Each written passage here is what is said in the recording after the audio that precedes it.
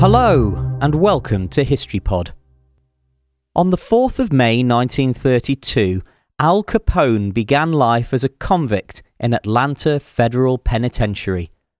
Found guilty on October the 17th, 1931 of federal income tax evasion, he was sentenced to 17 years imprisonment. Capone had risen to dominate Chicago's organised crime scene since becoming gang boss in January 1925, when he was aged just 26 years old. Although his primary business was bootlegging and distributing alcohol, Capone expanded the gang's activities to include prostitution and protection rackets.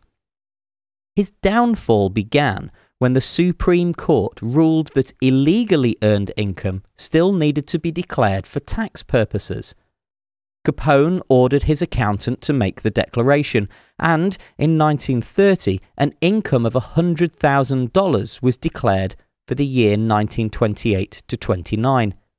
This provided the evidence that Capone had failed to pay his taxes, and was therefore able to be prosecuted.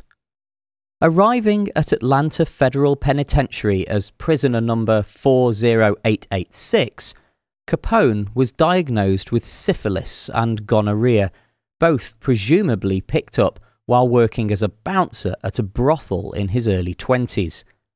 Alongside the effects of cocaine withdrawal, the onset of neurosyphilis led to Capone becoming increasingly reliant on his cellmate, Rudinsky, to protect him from the other inmates.